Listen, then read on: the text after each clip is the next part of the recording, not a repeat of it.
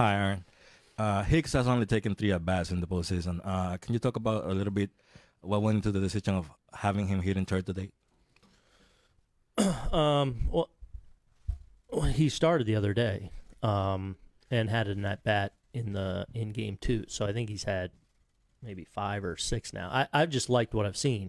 Feel like it's very Aaron Hicks type at bats as far as controlling the strike zone and his normal discipline, and just like him up in that spot as a guy that can potentially get on base a bunch and create traffic there at the top of the order. And with having again 3 lefties in there tonight, just trying to keep the proper spacing as far as spacing our lefties and righties. Far right in the back. Yeah, Stanton was testing out his leg earlier today. What did he tell you? Mm-hmm. And with him not being in the lineup, what does that mean going forward? Today I feel like he was better, and probably for the first time, saw some improvement today. So, whether he's running at 60% or whatever, don't feel like he's ready to be an option in the field for us. I think there's a possibility of that kind of DH role now. So, it was a little bit of a decision for me. He certainly wants to be in there. But I thought today overall was encouraging as far as taking a little bit of a step forward, and do feel like he's more of an option now. And again, he's an option off the bench for us, certainly as a hitter. Meredith in the front row on the right. Aaron, you've been very aggressive with your bullpen so far this postseason. Does the way you manage it change at all, knowing that you could potentially be playing 4 straight games? I mean, I think I've said we've got to get some innings out of our starters, and feel like we have that capability with Massa and certainly Paxton tomorrow.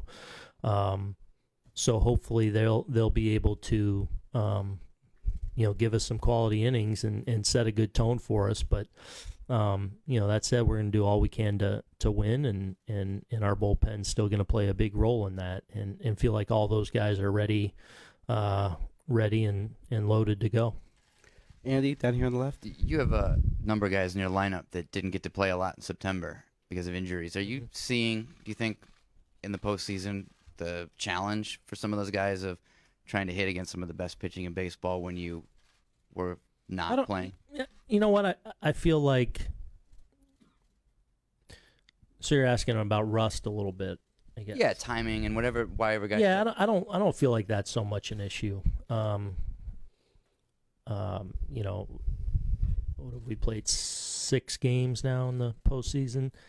We've had 4 really good offensive games, and 2 where in the Verlander and Cole starts where we struggle to score runs, although had a fair amount of opportunities. So this time of year it's going to be more difficult, especially when you're up against an opponent that can pitch like the Astros. But I feel like our guys are in a pretty good place, and don't feel like rust is playing a huge role, in us being held down a little bit the last 2 games. Stay down here on the left. Aaron, a couple of the Astros players mentioned to us, everything they do takes on a different feel when Altuve is producing. Do you notice that in the opposing dugout, and what makes him so tough to deal with in the postseason? I mean, he's a, kind of an MVP candidate caliber player, and they have a few of those guys. So, they're top of the order is a load, and that you have to make quality pitches, if you're going to have a chance to hold them down. And Jose is one of those guys that's can certainly change the game, with his bat-to-ball skills, but also his power. That's a factor if you make a mistake, as we saw in Game 3. So he's somebody that you've obviously got to pitch carefully to, and pitch smartly to, and certainly be aware of. First row on the right, Barry. Hey, Aaron. Paxton was in here, and he said that looking at video, whatever you guys did, he felt that wasn't tipping pitches in his first outing. What's the process of that, and what do you guys look for to see if he was or he wasn't? it's just part of something we do all season long, and we're confident that we're buttoned up in a lot of ways, and I really don't think it's much of an issue. Okay, right behind there, John, on the right. Aaron, when you say that Giancarlo is an option on the bench, are there situations that you already have in mind where that would come into play? Because obviously, to use him in the field, it's a two-person change Right. at that point. Yeah, there's a couple scenarios where I could envision him, playing a role. Absolutely. Yeah. In the front right here, Bruce. Aaron, this is the first time that you're trailing in a series in the postseason. How do you expect your ball club to respond? Well, we got a tough group, a focus group, and a group that I feel like all season long, whatever we've been going through in the course of the year has been really good at rolling with whatever happened previously and coming in as new day with that right kind of edge and focus and hunger. It's what I've loved about this team all year, and we get a chance to hopefully answer that again tonight. In the middle there on the left, Brad.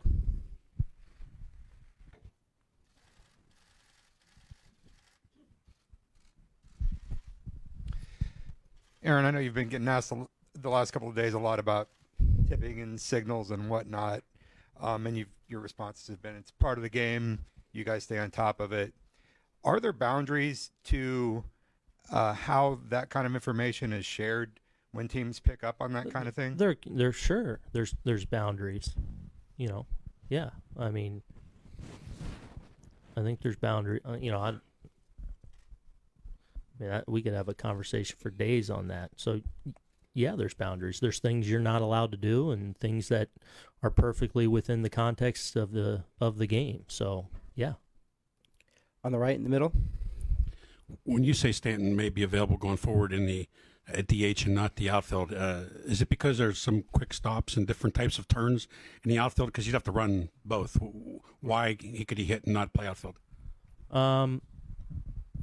Well, I think outfield is still potentially in play moving forward. Not yet. I would not feel great about throwing him out there yet in the outfield, and especially here in a big left field. When we get to Houston, temperature control, obviously a smaller left field, that may change a little bit. But I think you're talking about a defensive position where you've got to be able to move and make plays, whereas, offensively,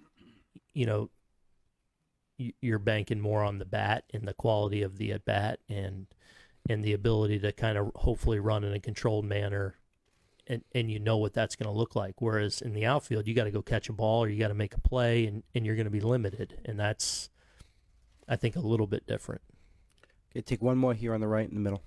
With all that anticipation going into this series through 3 games, has it played out pretty much as you expected, or has anything surprised you from what you've seen so far from either team?